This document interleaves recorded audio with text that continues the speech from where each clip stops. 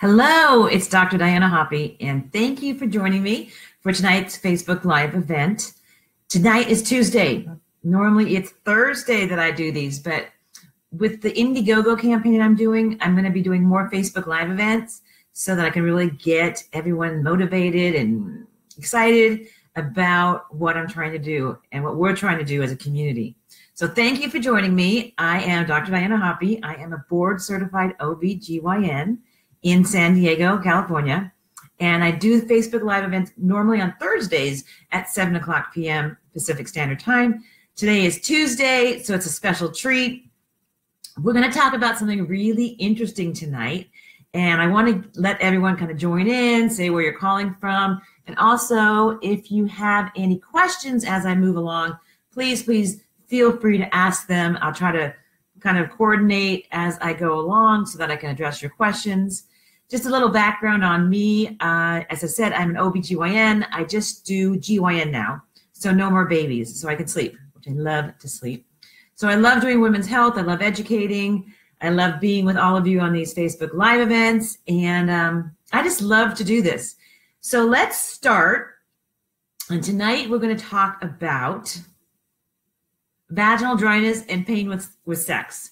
So I think many of you know that I wrote a book about women and sex drive, and it's called Healthy Sex Drive, Healthy You, What Your Libido Reveals About Your Life. And it goes into all the factors that affect women's libido. So what makes it go up, go down, and really the reason I wrote it is to reassure women that it's not crazy if you don't feel like you want to have sex all the time. It's normal to have ups and downs. So totally normal, and I go into a lot of the factors. So that's the book I wrote, so feel free to buy that or get the ebook version, whatever works. So let's first start with some of the comments that I've had that patients have told me over the years about what it feels like to, I just dropped something, sorry. I have a lot of visuals tonight, so it's going to be fun. It's going to be really fun, and thank you all who have joined. Great. Sherry, Nancy, Deanna, Michael, Darren, awesome. So some of the comments that I've had that patients have said to me is that when they have this kind of pain, it feels like knives are in their vaginal wall. Like it's like knives stabbing them inside. I've also had women say it feels like sandpaper, that it feels so rough and raw, and it really hurts. One woman even told me, she said, I used to be Niagara Falls, and now I'm like the Sahara Desert. So it's very interesting, the different comments you get from women. But what's very kind of sad is I'm going to give you some statistics about how many women are menopausal and how many actually seek treatment for this condition. So there's approximately 64 million postmenopausal women in the United States today. 64 million, all right? About half of those, or 32 million, will have symptoms of this. That is painful sex, pain potentially with urinary tract, etc. So, but only 7% get treatment and seek treatment. And I'm going to go over some of the reasons why that is, and then I'll go into some of the treatment options that you have.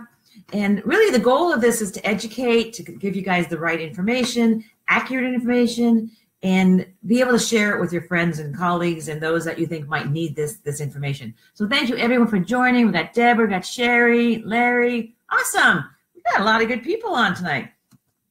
So let me review about the statistics. There's 64 million postmenopausal women in the United States today. Approximately half, or 32 million, have symptoms of what we call vulvar vaginal atrophy. It's a horrible term. And now they're changing it to be called, which is still a bad term, genital urinary symptoms of menopause. I don't know, but the terminology. Bottom line, it has to do with pain with sex due to vaginal dryness. And only 7% of women, of those postmenopausal women experiencing those symptoms, actually seek treatment. So that's really sad when you think about it, because there's things we can do for this. And some of it is just lack of knowledge and lack of effort. And sometimes it's just, I'm going to go into the actual reasons, because there's many why this is that there's only 7% of women who are getting treatment. Some women don't, some women don't see that this might be a problem associated with menopause. so that they don't think the vaginal dryness is anything to do with menopause, because you think of hot flashes, night sweats, mood swings, all that kind of stuff that we're familiar with. But the vaginal dryness and pain with sex isn't something that, normally we discuss at the dinner table or comes up the same basic conversation. So it's not necessarily associated with menopause. And we know that menopause means 12 months without a cycle, without having a period. So we know my brain, I love my brain. So it all starts in the brain, and the hypothalamus and the pituitary, which are these glands right here in the brain. And the hypothalamus pituitary send signals to different organs. So this is some of my sheets of my organs. And so you can see it actually sends a signal to the ovaries, and in the men, it sends a signal to the testes. Well, over time, your ovary does not make eggs anymore. So it's not making these hormonal shifts that happen every month. So I don't know if you can see that or not. But basically what normally happens each month with the fluctuations doesn't happen anymore. And the estrogen and progesterone levels drop precipitously. And that's what causes these vaginal effects, these vaginal factors, the dryness and all these other things. So thanks all of you for joining. Oh my gosh, we got a lot of people. Yeah, and we're going to talk about some of the things that we can do. So some of you already given comments. So great, appreciate that. So I hope that makes some sense that what happens is with menopause, we have no more cycles as women. And so we have much less estrogen. And that estrogen causes a lot of these symptoms to occur, the hot flashes, night sweats, mood swings. But over time, let's say a year, 6 months to a year out, that's when the vaginal dryness starts and the pain with intercourse. So a lot of women may not associate that necessarily with menopause. So let's go over some of the reasons why only 7% of women who are of menopausal age and have experienced symptoms, only 7% seek treatment. So one is that, again, women may not recognize it's part of menopause because it tends to occur a little later, maybe like 1 to 2 years after the beginning of menopause.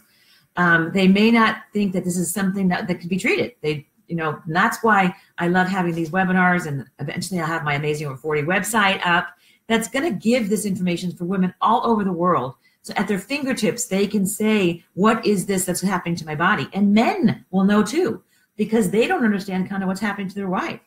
So anyway, I don't want to get too far on that because I can get really passionate about that. So another reason would be that they, it's a little embarrassing. Most women are not going to bring up that they have vaginal dryness and pain with intercourse, and many physicians will not bring it up. That is, they won't initiate the discussion. So a lot of patients won't bring it up with their physical. Now, I, as an OBGYN and having written books about sex drive and actually talk a lot, like basic language about these things, and I can discuss it pretty freely. I ask my patients, all my patients, when they come in for their well-woman exam or for whatever exam they're coming, and I say, are you having any pain with intercourse? Are there any problems that you're having? So that it can initiate the discussion. And women really appreciate that, because if you don't discuss it and you don't bring it up as a healthcare provider, the patient most likely won't bring it up either.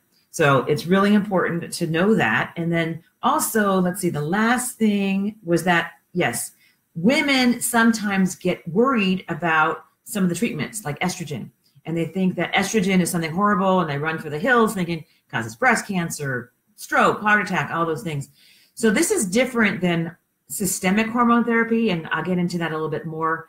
And so with those great comments here, wow, only 7%. Yeah, it's really sad. Only 7% of women who are having these symptoms actually get treatment. It's craziness, really. It's really crazy. And the other thing I want to make sure that we make a point of is that this type of what we call vulval vaginal atrophy, horrible term, vaginal dryness due to this vaginal walls really thinning. So this is another diagram, and this I like a lot because I hope you can see it as best as possible. This is the uterus, this is the vagina. Now this is on this side over here, that's a premenopausal woman. So you can see how the vaginal tissues are much more pink. They have these little folds called rugae. They distend, they lubricate. It's much different tissue. Now when the estrogen goes down with menopause, you can see it gets paler, it gets much more thin. It can be loss of the folds, so it could be painful, dry, irritated. It gets shorter, the vaginal length. And basically when that happens, a lot of women say, I don't want to have sex, it hurts too much. And men will say, well, I don't want to hurt them. So it can cause a lot of issues, not just with intimacy, but also with well-being and feeling like a woman. So my goal tonight is really to break the barrier, break the taboo about this, and start talking about it and know that there's things you can do for this. So I hope that's a nice diagram for you to see how the tissues change, and that's what causes these symptoms to arise. So let's talk about some of the ways that you can treat this. Now, there's over-the-counter like moisturizers, and there's obviously lubricants. Sherry had a great comment about coconut oil. Coconut oil is a great lubricant. It is antibacterial and antifungal, and you can use it all over your body and even in the vaginal tissues. So coconut oil is great. There's something called Replens, which is a vaginal moisturizer that can help somewhat with the tissues. But to be honest, the best is really going to be what I'm going to discuss now. And I'm going to mention the 6 FDA-approved drugs presently available. There's also compounding medications you can do, which I have for some of my patients. But I wanted to focus tonight just on what's approved now that you can talk to your doctor about. Obviously, if you have other questions and you want to seek some advice from me, please feel free. Go to my drdianahoppe.com site and post a comment or a question, and we'll definitely address it and make sure that we cover it. So let me see what else. Yep. Use it or lose it. That's true. So when more blood flow comes to the vagina, so the more you have sex, the more blood flow comes to the vaginal walls. The more blood flow means more lubrication. So yes, if you're not having much sex and you're having sex maybe, let's say, once a month, it's going to maybe hurt versus if you're having sex a few times a week. Now, sometimes that's not possible or the relationship's strained, but basically, yes, use it or lose it is a true fact. So let me go over, and this is a little graph that I'm going to cover the different products that are available. So I have a lot of show and tell. I love this tonight because I love my little visual aids. So the first thing I'm going to talk about is creams. So this is estrase cream. So estrase is a cream, and it's used with a little applicator. And this is a sample. And basically, you use the applicator, and you put about a quarter of a applicator full every night for 2 weeks, and then twice a week thereafter. So that is an estrogen cream. So it's estradiol. And a lot of women will say, oh my gosh, it's estrogen. It's not good. I'm going to get breast cancer, et cetera. And on the PIs, I think I have a PI, yes, on my visual aids. So if you actually open the PI of these drugs, it's going to say that estrogen causes stroke, heart attack, breast cancer, and all these things. What the problem is, the FDA mandates that they put this on the label in the package insert, but it's very different. Basically, that whole study will have its own issues. But vaginal estrogen that's for pain with intercourse or atrophy is very different than systemic vaginal estrogen. So when sometimes I give samples out and my patients will say, I don't want to take it because it says it causes breast cancer and stroke.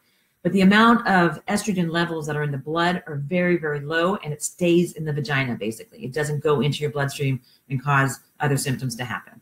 So the first I mentioned was estrase cream with the applicator. The next is Premarin cream. So Premarin cream, you can see that now. Premarin vaginal cream is another cream with an applicator. Hey, we got a lot of people, Vincent, Bonnie, Dolores, Peg, yes, thank you guys. This is cool. So Premarin vaginal cream comes with the applicator, same thing as with the estrase cream. Then there's something called, well, E-string or S-string. I always pronounce it kind of wrong, but there's different ways to pronounce it, basically. And so E-string is a vaginal ring that can stay in the vagina for 3 months. And it basically just lays in the vagina and stays there. And if it bothers you or your partner with sex, you just take it out. But it's pretty cool because you don't have to do anything. You don't have to use the applicator. So for some women, they really, really like that method. Then there's also something called Vagifem. And let's see if I can get that in it. There we go. So Vagifem is an applicator with a little tablet. And that is a tablet that you insert into the vagina. And that is also the same as the cream in that it's every night for 14 days and then twice a week thereafter. So Diane says, thank you. Happy birthday. Yes, today is my birthday. And you're wondering, why am I doing this on my birthday? Well, it's because I really have a passion for teaching and educating, and I love doing these kind of things. I thought, and I went to work today too. It's just because I love what I do. So it's kind of like, why would I not do this on my birthday? And I'm only turning 30, by the way. I'm not 30, but you don't need to know my real age. It's okay. So thank you, Danny, for that. And I'm sure you're going to put the site up for the Indiegogo campaign during the presentation here. So the next one, so those were all vaginal, right? We talked about the ring, the cream, and the Vagifem tablets. So those are all vaginal insertion.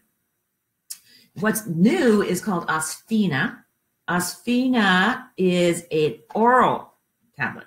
So you take this orally with food and basically once a day, and this works like on the receptor. So it's called a selective estrogen receptor modulator. Not a hormone. It actually works on the receptor and helps with vaginal dryness. So it's got approval for what we call dyspareunia or pain with intercourse. So this isn't oral. So if you feel better with that, that's absolutely fine. That's called Osphena. And something new that just came out, and this is a precursor of DHEA for an adrenal hormone, and I hope you can see it. It's called Intrarosa, and Intrarosa is a precursor of DHEA, and that comes with little applicators, the same thing as like the creams. So Intrarosa is not estrogen. It works as probably some effect with estrogen as well as androgen receptors in the vaginal tissues. So it really works to help again with vaginal dryness, pain with intercourse, and these are just 6 of the FDA approved things. So there's so much out there now, and I feel so bad for those women who don't discuss this with their doctor because there's something we can do about it. And so many women are suffering from it. 64 million postmenopausal women in the United States. 32 million have symptoms of this, of vaginal atrophy, and only 7% get treated. So that's kind of why I made a special Tuesday night for us tonight, because I thought, you know, even if you can't join me live, at least you can share it with your friends and basically listen to the recording, because it's really phenomenal what we have available now and what can be discussed. So what I want to do now is kind of look at some of the questions that people have. Oh, thank you. Happy birthday. Thank you. Yeah. Peg is so funny. She's a sweet pea. She's so funny. She's from South Carolina, North Carolina. She's from out there, and she's always so cute with her little sayings. So let me see if there's any questions that you have. Basically, it's a pretty simple, complex concept in the sense of it has to do with estrogen levels dropping. And we know with menopause, estrogen levels drop. And at first, we have hot flashes, night sweats, mood swings, and things like that. But over time, vaginal dryness can be a real concern. So just to give you some thoughts about what you can ask your doctor about or what you can research. And what I'd like to bring up now is, yes, it's my birthday and I'm doing a Facebook Live. And again, this is what I love to do. And I am launching a new website, a new online platform for women and men. So the men who have joined here, you can also access it because it's going to help you understand your woman, your wife, your partner, what's happening with her. And women will be able to understand what's happening with their bodies.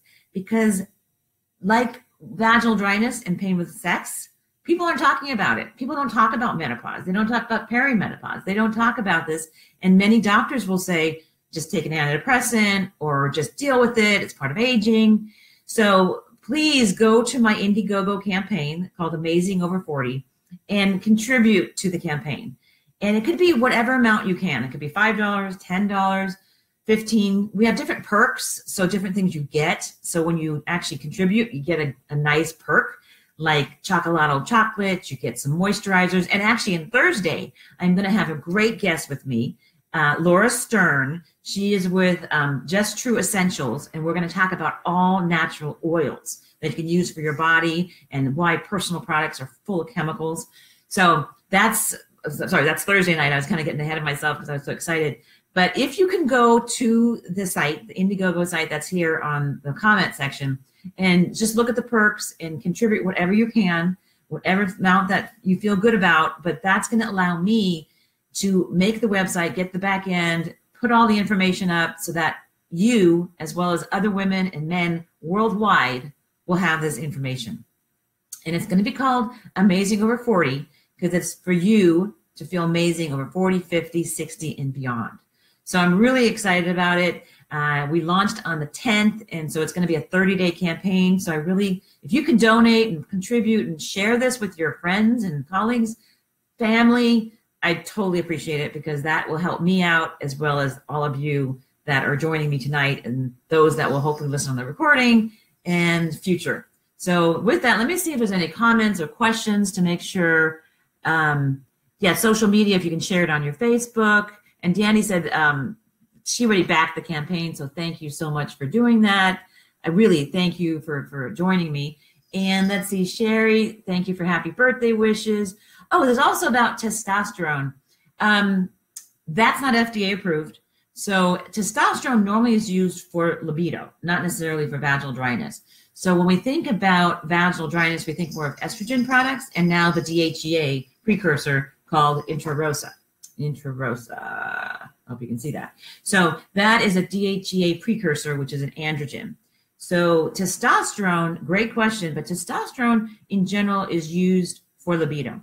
So you can apply testosterone to the vaginal area, and that may help with absorption, so you get more systemic.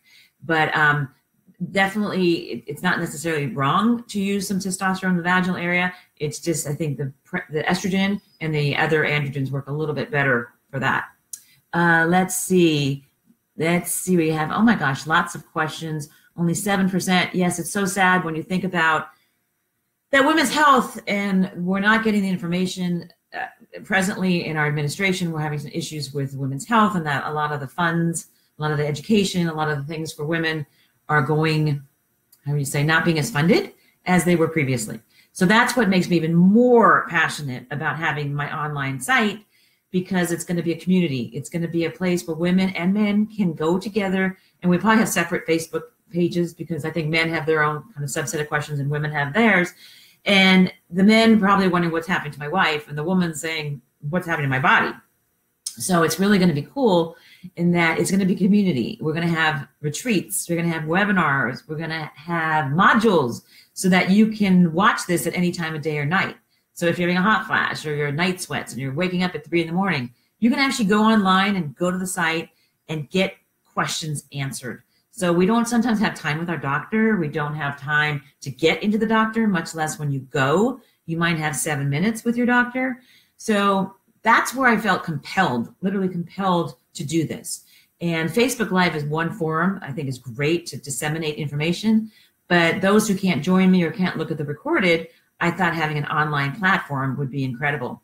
And I mentioned initially about the Women's Health Initiative. That's something that was very, I would say, misinterpreted. And that's something that I talk about every day with my patients. And I will have information, modules, free information about the Women's Health Initiative and really what it meant and what the implications were from that study. So that's one of my propelling reasons, the impetus of also why I am doing this site, because there's so much misinformation out there. And some of the doctors, unfortunately, don't take time to explain what the study was, what it meant, and how you as an individual really need to be treated, because you are unique. And the thing is, you're not alone. There's so many women going through this. So let me see if there's any closing comments here. We got some great people joining. We talked about coconut oil. It's a great lubricant. And let's see. Yes, we got the site up. Awesome. I'm sorry, I should have gone this way. How long can we use these products? Great question. So because your estrogen drops, and because with menopause, you're not cycling, you're not making estrogen, and it's never going to really come back, we're only supposed to live till 50. We're really not supposed to live this long. So before the 1900s, we lived to about 50, and our ovaries pretty much menopause about 50, 51. So now we live to 84. So we have about 30 years in menopause. And so what are you going to do with vaginal dryness, hot flashes, all those symptoms? Well, for the vaginal dryness, if you stop using, let's say, the cream, you stop using the cream, it's going to go back to where it was before. So if you want to keep your vaginal tissues supple, lubricated, not hurting, not have pain with sex, not have pain when you urinate and be kind of like irritated, then you want to continue this for as long as you pretty much want to be comfortable. And it's a very small amount, so it's really stays in the vaginal tissues. It's not going what we call in the body or systemic. So I have women in their 80s and 90s who are still using their creams, their Vagifem tablets, their Intrarosa tablets, their Ospina, whatever they're choosing to use, they're still having those, even though they may not be sexually active, but they have symptoms of dryness. So great question, because yes, you need to keep using this continuously if you want to have those effects in the vaginal tissues. So great question, Peg. Thank you. And I have Faith just joined. She likes Osphena. Osphena is the one I mentioned that's a tablet that is oral. So if you don't want to do something vaginal, like some women I show, it's funny, I show the ring to them in the office, the E string, and they say, ooh, why would you put that in the vaginal tissue? You know, why would you put that in there? And how does it stay in there? Well, it does, because the vagina is actually a level field, let's say, and so it's not going to come out. So it's really pretty cool, but you have to be into that concept. But yeah, so Osphena is great. You know, basically what works for you is what you need to continue doing. And that's why having a discussion with your doctor about, or your practitioner, whoever you're seeing, and hopefully they're comfortable discussing this. And then you can say, well, you know, what's the best for me? What do I feel comfortable with? I normally ask patients, like, do they like the cream? Do they like the concept of a ring? If they don't feel like or a tablet with the Vagifem, if they don't feel comfortable with something vaginally, then I say, do you want to do something oral like Osphena? And the Intrarosa also is vaginal. So the only thing that's not intravaginal is the Osphena, which is the oral tablet. And that just got FDA approved just a few years ago. So the cool thing is we have a lot of products, a lot of things available to us. And so please make sure you talk to your doctor about these things. If you can do me a favor tonight for my birthday, go to the Indiegogo site. Whatever you can contribute, I totally would appreciate it. It's going to help all of you and women across the world, as well as I said, as men, so they understand their women a little better. And it's really so that we can stay the best informed and empowered, because we know that knowledge is power. So I feel like I've talked for endless here. And Faith, thank you for your comments. Jolene, thanks for joining.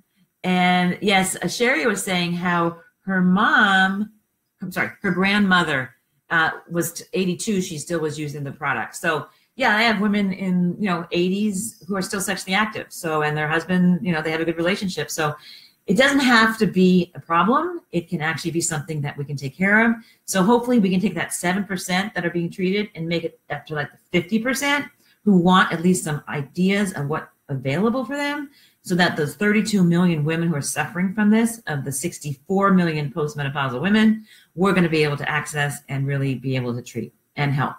So with that, I hope you all have a wonderful evening. Please go to the site if you have time and check it out. The Indiegogo, we posted it here on the comment site, so you can just click on it.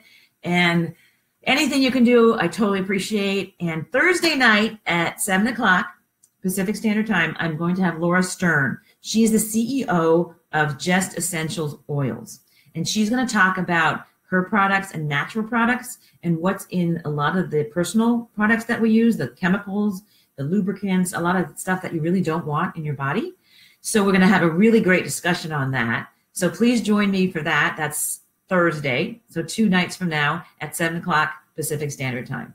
So with that, I'm going to say bye to everyone. Janny, can't wait. I'll be there. Yes, no one should suffer. Absolutely. And so there's no need to have pain when there's so much that we can do. So with that, I'm going to end. I thank all of you for joining me tonight. I'm so happy that I had so many comments, so many questions. And please join me on Thursday night. Have a wonderful evening, and I'll see you on Thursday. Take care.